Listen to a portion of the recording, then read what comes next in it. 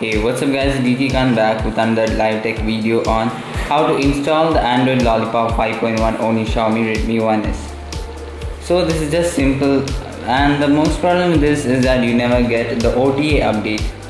So you'll just need to download the file given in the description below. It is a CM12.1 version. So first you'll need to go into the recovery mode by clicking on reboot and then select the recovery.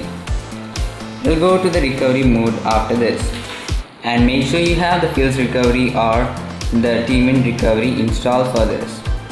And yes, I'm using the team recovery. And yes, now once you are in the team recovery mode, click on the wipe and now swipe to factory reset.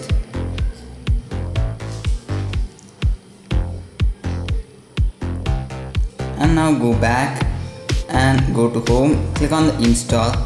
Navigate to wherever you have the CM12.1 file, and also you can add more zip, that is the Lollipop 5.1G apps. So you can swipe to confirm flash and that will flash over there.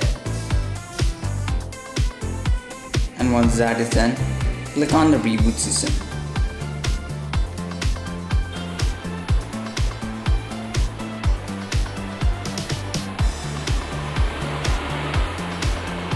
And yes, this is the Android boot animation.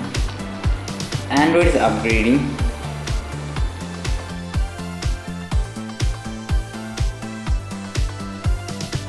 And yes, the Android is being upgraded.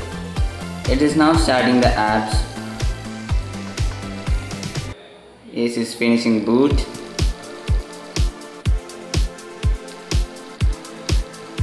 And yes, now you are into the installer. Just click on next. Here's my Wi-Fi, geeky Wi-Fi. Let me just quickly set that up.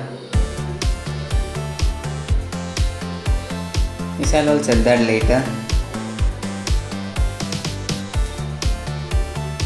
And this is the Xiaomi Redmi 1S running on the Lollipop 5.1. So from that you will get the new Xiaomi Redmi 1S running on Lollipop 5.1.